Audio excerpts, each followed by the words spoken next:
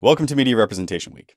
Every day this week, a new video will be released, detailing our examinations of the most popular media in the West, and displaying how certain groups are super abundantly overrepresented in our supposedly meritocratic system. For all these videos, we encourage you to examine the data for yourself. A link to the spreadsheet for each will be available in the video description. If you have any questions about our methodology, please reference the FAQ, also available in the description. If you find any error in any of our spreadsheets, please email me at leatherapronchan@gmail.com. Include a quality source to back up your claim, and I will update the spreadsheet accordingly. Now, our next subject of examination was the podcast, Pod Save America. Lest our studies lead people to believe that our observed phenomenon was relegated to only more right-wing podcasts, we wanted to take a look at the world's most popular left-wing podcast. And lo and behold what we have found. 23.2% of all of Pod Save America's guests are Jewish. And because the show only has on political guests, the percentage of political figures was almost identical at 23.5%. So again, as with those shows on the right wing, we see that about a quarter of all of these guests come from 2% of the population. And I never seem to see anybody talking about this. Now, in the Harris video earlier in the week, I asked whether or not the ethnicity of the podcast host should matter in determining how many Jewish guests are likely to appear on a show. With this additional data from Pod Save America, are we any closer to answering that question? Well, it's still a bit tough to answer for sure, since we really only have a handful of data points here.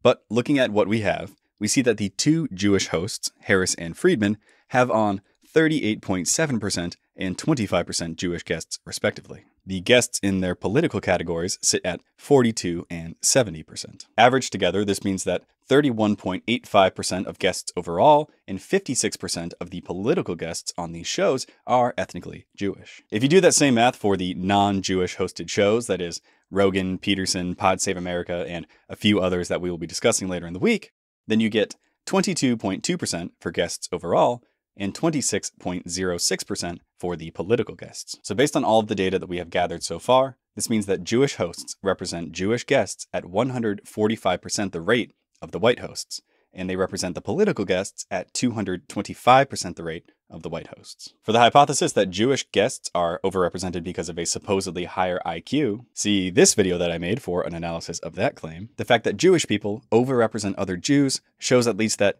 even if they were smarter, it doesn't explain the entire issue.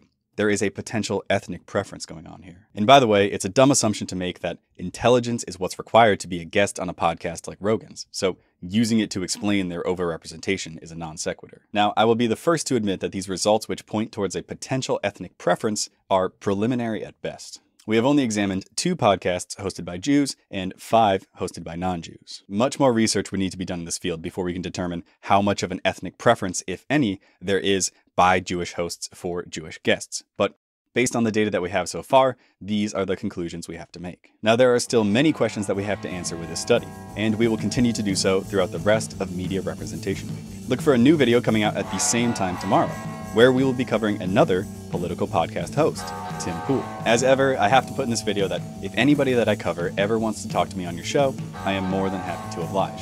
So Pod Save America, hit me up.